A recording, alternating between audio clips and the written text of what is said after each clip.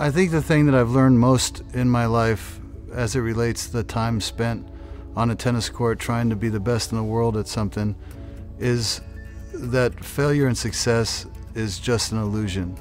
You know, I went to #1 in the world thinking that that was going to be the end all, thinking that, you know, making my dad happy about achieving that goal would somehow satisfy some deep place and make me love what it is I did or make me engage with what it is I did. And the truth is it didn't. I got to #1 in the world and I'd never been so disconnected as I was at that point in my life. And so as a result, I spiraled. I fell to 140 in the world.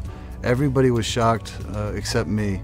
I knew every decision I was making daily that was leading me in the wrong direction. And when I got to the bottom, I had a big decision to make. Either I was going to quit or I was going to start over.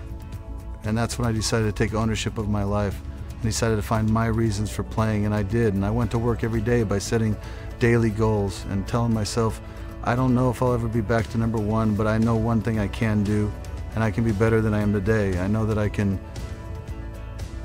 be better. I know I can control what is in my control, which is my work ethic and my discipline and my focus and my relentless spirit of trying to make myself that one day better. And in doing that, I had never been so connected in my life, and not believing that I'd ever reach #1 in the world again, one day led to the next, built a lot of momentum, and when I finally got back to the top, it wasn't the same as being at the top the first time.